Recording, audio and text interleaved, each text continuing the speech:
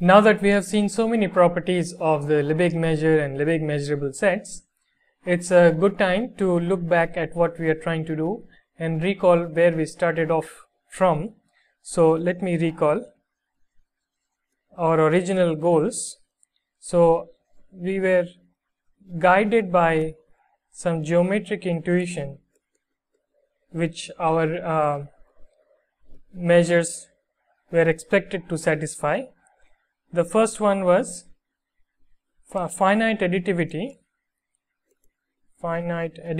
property, and the second one was invariance under translations, rotations and reflections. So we had these two main geometric intuitions in mind when we were trying to define what should be a concept of a measure for arbitrary subsets of Rd. But the Banach-Tarski paradox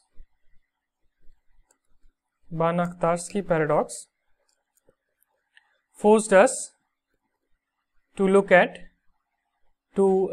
separate the classes of subsets of Rd into two classes. Subsets of Rd were divided into two classes, measurable and non-measurable, because the Banach-Tarski paradox establishes the existence via the axiom of choice, the existence of subsets of Rd which fail to have finite additivity. If 2 is assumed, then 1 fails. So we have to divide the subsets of Rd into two classes.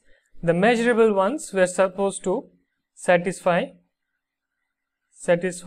1 and 2, and the non-measurable ones may not satisfy 1 and 2. So we started off with the concept of a Jordan measure, which was defined via the volume of boxes, and then we gradually increased our classes of subsets of Rd in consideration, from boxes to finite union of boxes and then to Jordan measurable sets. But we still felt that even though the Jordan measure respected finite additivity and invariance under translations, rotations and reflections for Jordan measurable sets, but still it was not closed under countable unions and countable intersections, and left out many important subsets of Rd, such as open sets which were not Jordan measurable. So we went further. So the drawback for Jordan measurable measure and Jordan measurable subsets was that it was not a sufficiently large enough class,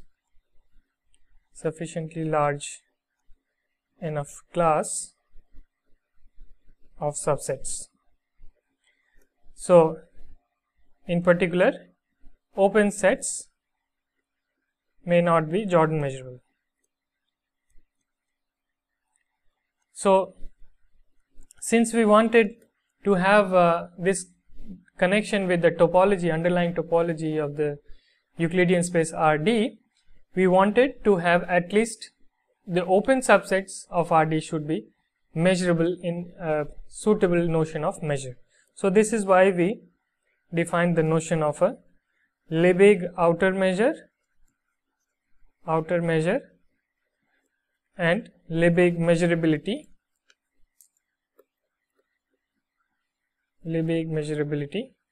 and we proved various properties such as finite and countable additivity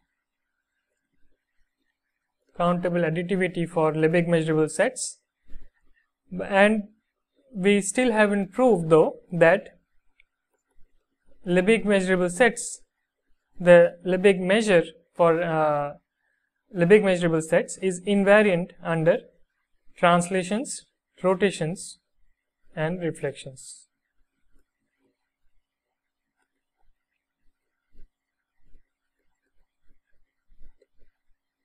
So we have proved this, and of course this is a large class of subsets of RD, large class of subsets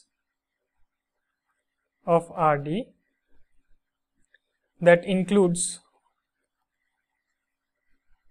all open sets. So this we have also seen, but we haven't seen yet the second property, which is invariance under translations, rotations and reflections. And so this was one of our main geometric intuitions for the properties of the measures that we wanted. So in this lecture we will see this property of invariance of the Lebesgue measure under translations, rotations and reflections. So this is the theorem that we want to prove, which is the Lebesgue measurability under linear transformations of RD. This kind of result we have already seen for the Jordan measure, and this theorem is for the Lebesgue measure. So it says that the first part says that if E is Lebesgue measurable and X is a vector in RD, then the translated set E plus X is also Lebesgue measurable, and the Lebesgue measure of the translated set is the same as the Lebesgue measure of the original set. And the second part says that if E is Lebesgue measurable and L is a linear transformation of RD, then the image of E under L is a Lebesgue measurable set, and the measure transforms as we would expect, which is it is a multiple of the measure of E, and the multiple is given by the modulus of the determinant of L. So in this way, this is an extension of the transformation for Jordan measurable sets, and this shows also that from the second part that this is M of LE is equal to M of E if L is a translation, is a rotation. Translation we have already seen is a rotation or a reflection, because if L is a rotation or a reflection, then it is an orthogonal matrix, and an orthogonal matrix has determinant 1. So we have MLE equals ME. Of course, the first part is translation invariance, and the second part is rotation invariance and reflection invariance. So in this way we have we would have proved the geometric intuition that we started off with, which is the measure should satisfy this invariance under translations, rotations and reflections, and it should satisfy finite subadditivity also.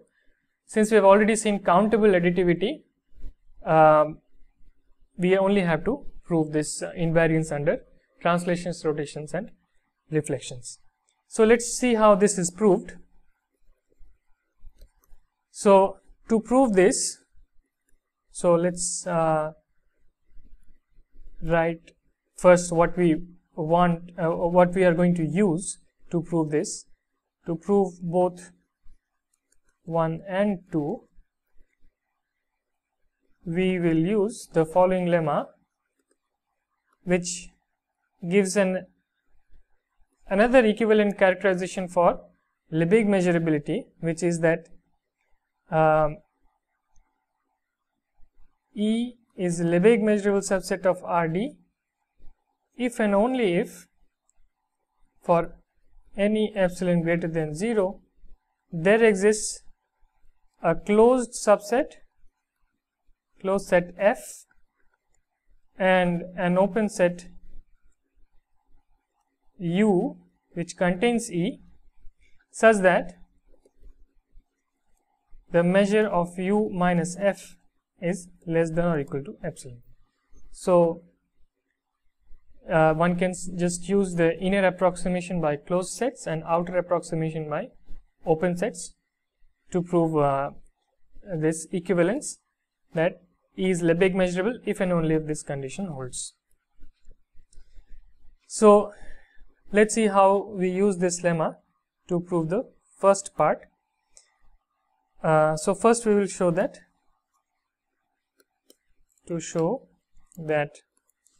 if E is Lebesgue measurable, then E plus X is also Lebesgue measurable. So using the lemma for any epsilon greater than 0, we choose U which contains E and is open, and F which is a subset of E and is closed, such that the measure of U minus F is less than or equal to epsilon. Now note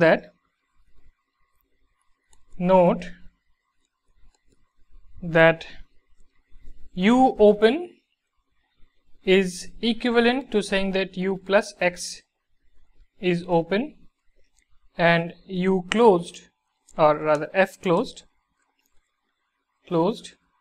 is equivalent to saying that F plus X is closed. This is because the reason is that the translation map tau x from RD to RD, which takes y to y plus x, is a continuous bijection.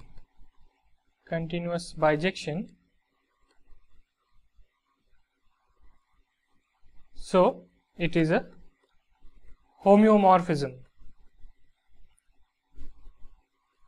of RD. So this means that it takes open sets to open sets and closed sets to closed sets, and so we have that if U is open, it is equivalent to saying that U plus X is open, and if F is closed, then F plus X is closed, and vice versa. Note also that F plus X is a subset of E plus X is a subset of U plus X, and this is an open set and this is a closed set. So it suffices to show that the measure of U plus X minus F plus X is less than or equal to epsilon. So for this I claim two things. First is that the measure of U plus X, U plus X minus F plus X is equal to U minus F plus X, which implies that the measure of U plus X minus F plus X is equal to the measure of U minus F plus X. And the second is that if V is an arbitrary subset, is an arbitrary open subset,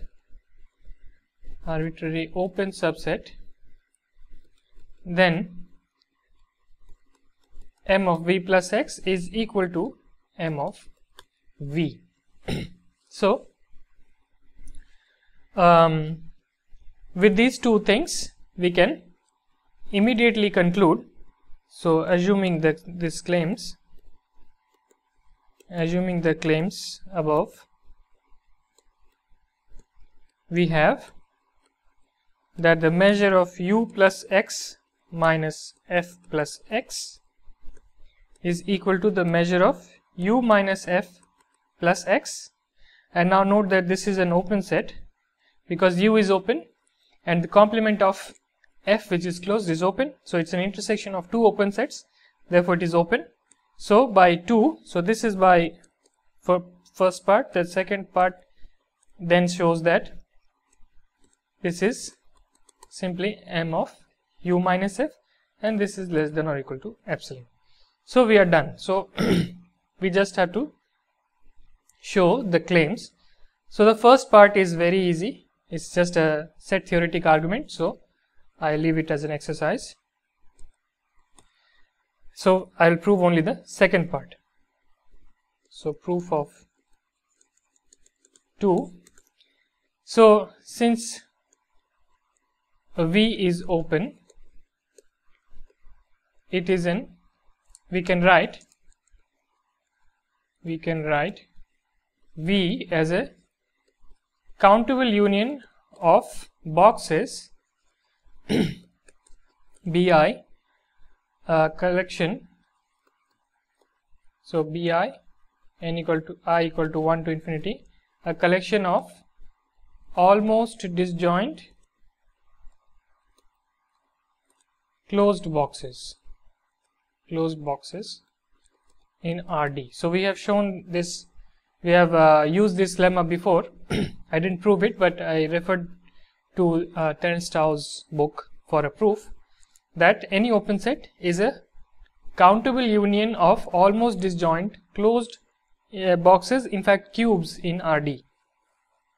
So this implies that M of V is the sum of MBI I equal to 1 to infinity. Now note that if V can be written as the union of BI's, then V is equal to is the union of these BI's. This implies that V plus X is then the union of the sets Bi plus X I equal to 1 to infinity, and note that Bi plus X I equal to 1 to infinity is also a collection of almost disjoint closed boxes in Rd. And we already know that the translation invariance holds for boxes. So we have the measure of the M of V plus X is equal to the sum Bi plus X I equal to 1 to infinity. This is nothing but I equal to 1 to infinity M Bi, because Bi's are elementary, and we have shown that translation invariance holds for elementary sets, even Jordan measurable sets. So we get MV on the right hand side. So MV plus X is equal to MV for any open set V.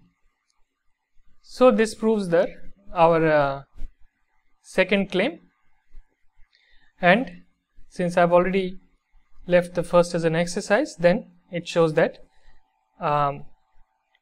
E plus X is Lebesgue measurable. Now we still have to show that E plus X, to show that the measure of E plus X is equal to the measure of E.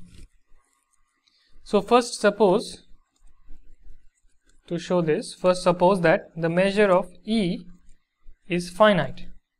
Okay, then there exists an open set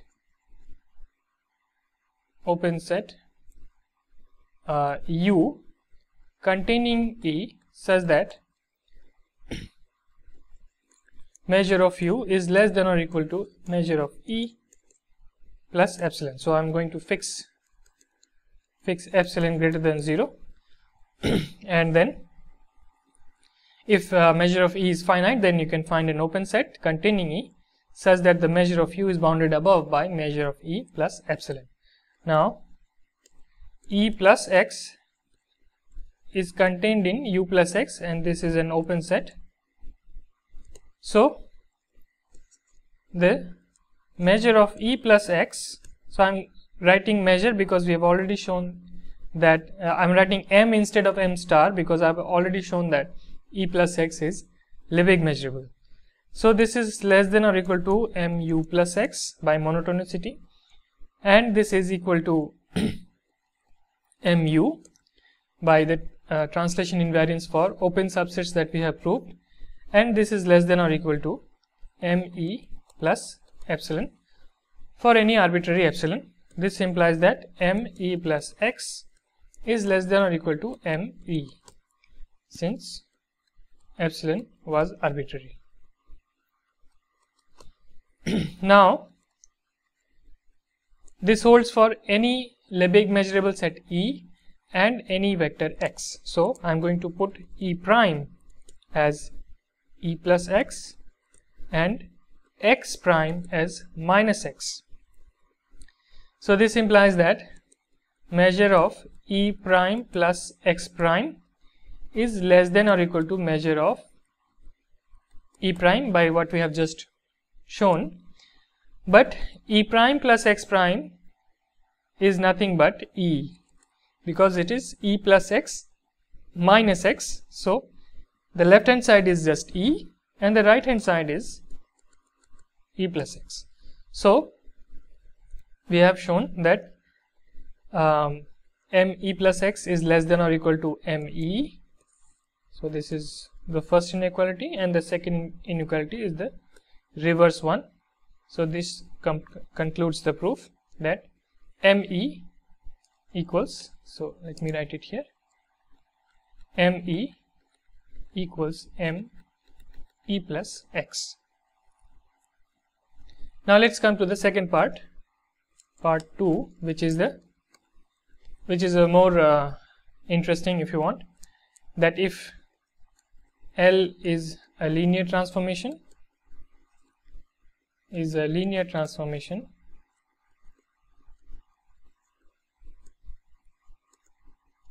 then E being Lebesgue measurable implies that LE is Lebesgue measurable, belongs to LRD, and the measure of LE is precisely modulus of the determinant times me, where the equality holds in the extended real numbers, so both sides can be plus infinity as well.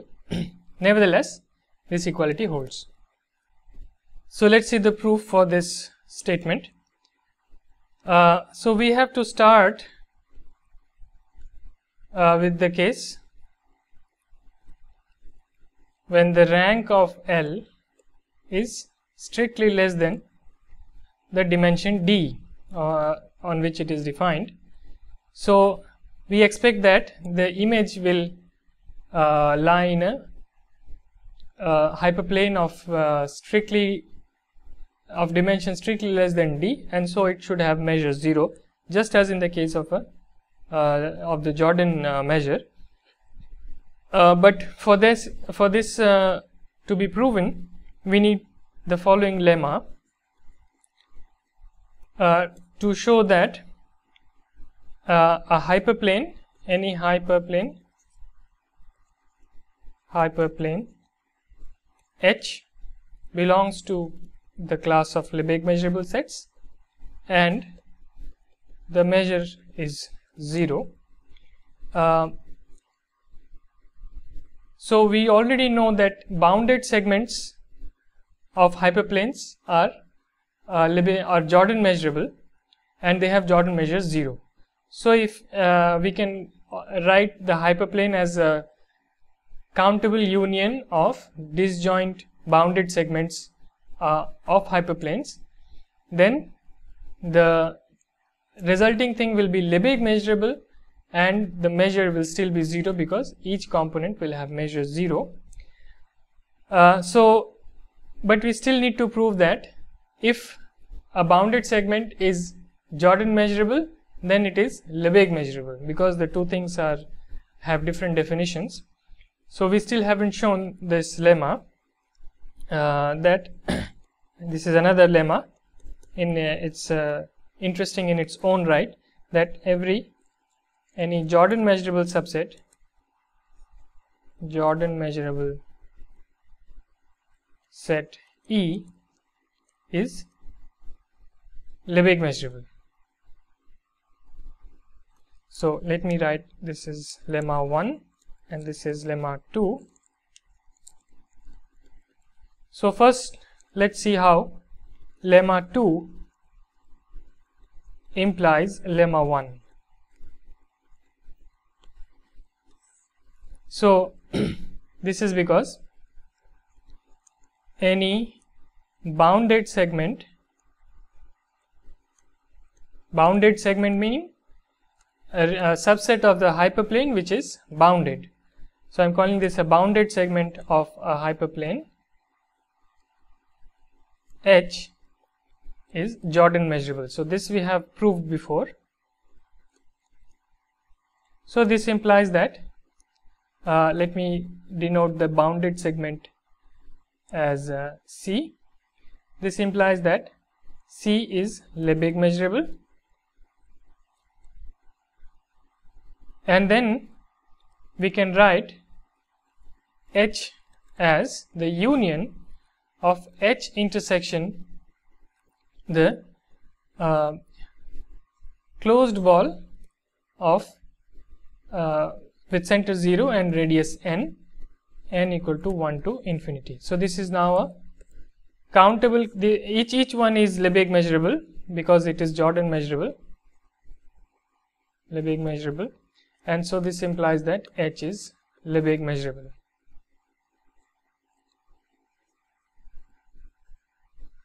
And so the measure of H is bounded above by the measure of these bounded segments n equal to 1 to infinity, and because it is Jordan measurable, we have seen that the outer Lebesgue outer measure coincides with the Jordan measure for Lebesgue measurable sets. So it implies that this is 0 for each n, and so this is 0, and therefore the measure of H itself is 0. So lemma 2 implies lemma 1. So let's try to show that any Jordan measurable set is Lebesgue measurable, and I should add here and the Lebesgue measure ME is equal to the, so let me write Lebesgue, because we are using both for both notations we are using M. So on the left hand side we have the Lebesgue measure, which is by definition the restriction of the Lebesgue outer measure to Lebesgue measurable sets, and on the right hand side we have the Jordan measure. So we have shown that the Lebesgue outer measure coincides with the Jordan measure for Jordan measurable sets. So any Jordan measurable set is Lebesgue measurable, and of course the measures do coincide. So let's see how to prove lemma 2. So proof of lemma 2, this is quite easy. Remember that E is Jordan measurable, has the following equivalent characterization: for epsilon greater than 0 there exists elementary sets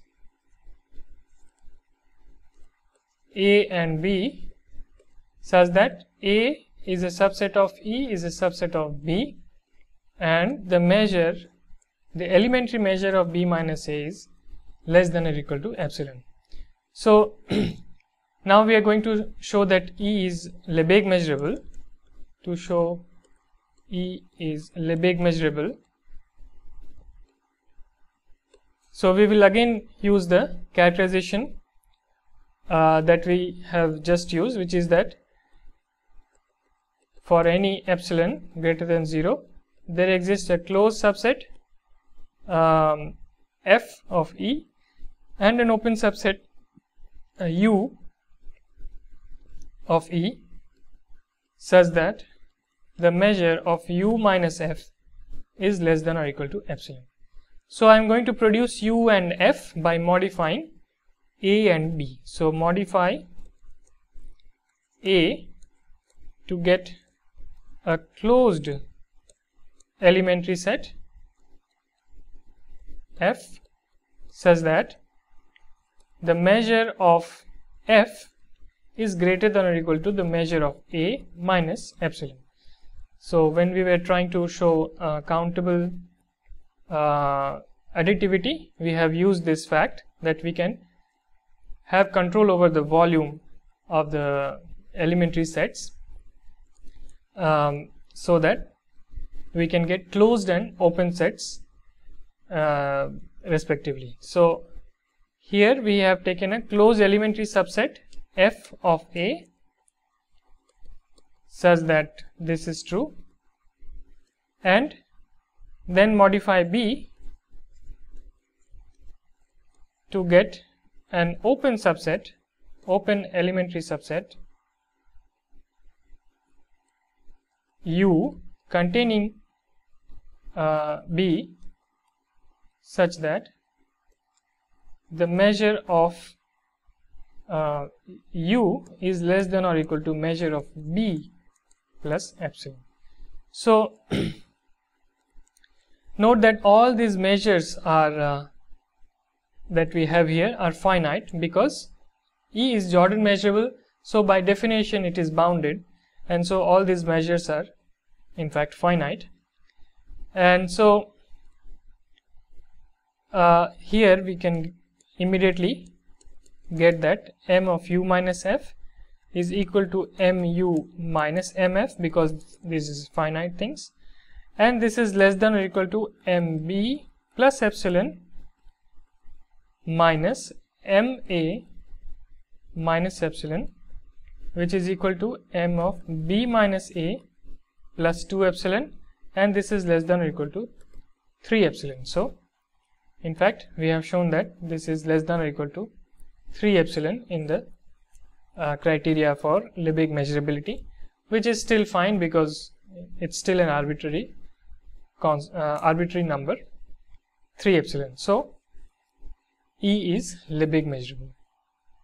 So now going back to the linear transformation L, if L